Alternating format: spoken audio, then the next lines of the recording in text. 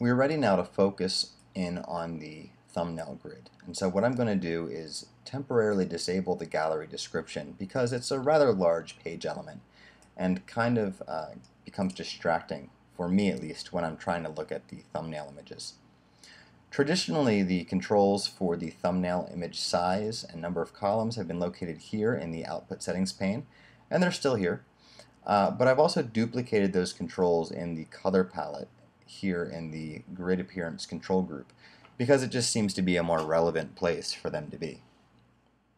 So the first sliders we have are for the thumbnail width and height, which affect the actual size of these thumbnail images. And then we have a slider for the number of columns that we can use to increase or decrease the columns on our page. Before I start changing a lot of things though, I'm going to turn on this checkbox for display grid measurement. And that puts a little box up here in the upper left hand corner of our preview with a number in it, and that number measures the width of our thumbnail grid. So from about here to over here on the right hand side.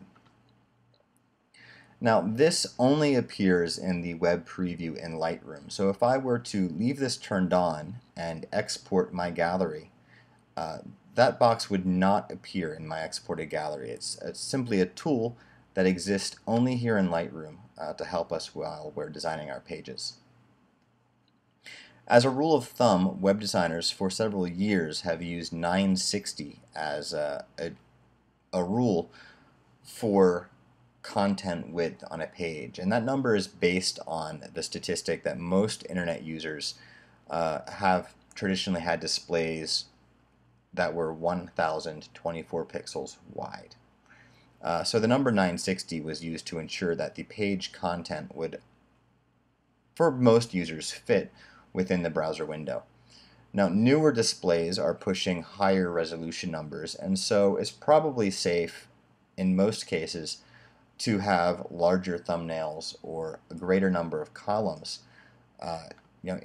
increasing the width of the content overall. You can see that when I go to 6 columns, that takes me up to 1152.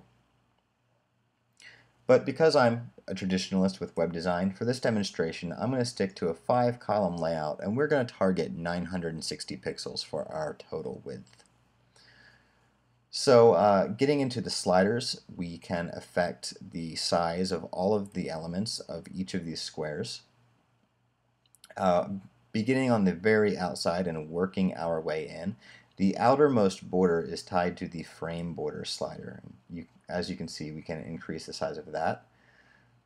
The next layer in is the frame padding, which also can be increased or decreased according to taste.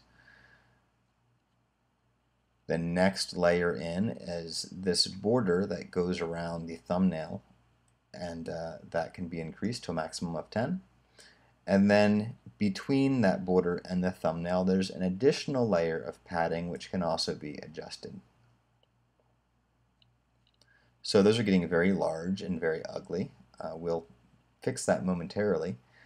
There's a slider here for rounding the frame corners, which again depends on CSS and will not display in browsers that do not support CSS corner rounding.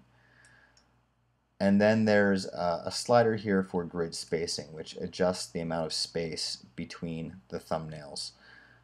So you can take that down to 0 if you want a very tight grid, or if you want to bring in more space, you can take that to a wider number. It's important though that for grid spacing you keep this set to an even number.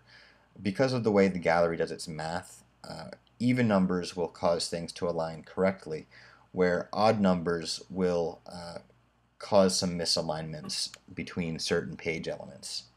And there's a reminder here just below that slider. It says grid spacing should always be an even number. So just a good rule of thumb to work with.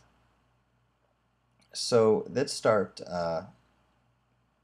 aiming for a good design here and stop playing around. So I'm going to take the thumbnail padding down to, we'll say 4 pixels for now. I'm going to decrease the thumbnail border to a single pixel.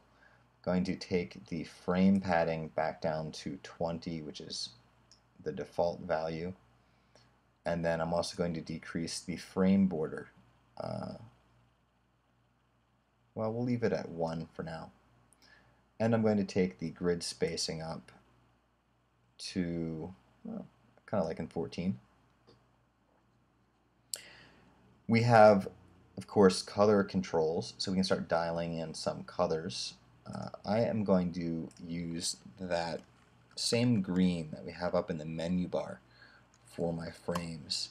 And then for the inner padding, I've been looking for a place to use this shade of blue, and I think this is going to be the place for that. And then I'm going to leave my borders, both inner and outer, narrow and black. So now you can see that the grid width has come down to 910, which means I've got some pixels to work with. I'm going to try increasing the size of my thumbnails. So 960 minus 910 gives me 50 pixels. I've got 5 thumbnails in each row. So I can increase the size of these by about 10 pixels each. So I'm going to take these up to 146. And then you may find that when you increase, or when you change the size of the images, you need to manually reload the page for those changes to take effect. So on a Mac, you would hit Command R. On a Windows, you'd hit Control R. And that will cause Lightroom to re-render those images.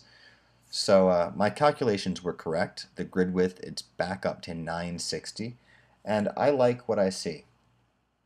So the grid width measurement tool, again, it won't appear in your exported galleries, so you can leave it there if you want, but I think for now we're done with it, so I'm going to go ahead and turn that off.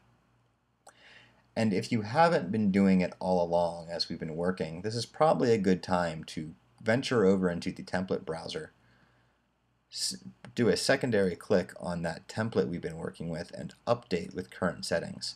That way, if we want to return to this state, we can do so simply by accessing the preset here in the template browser.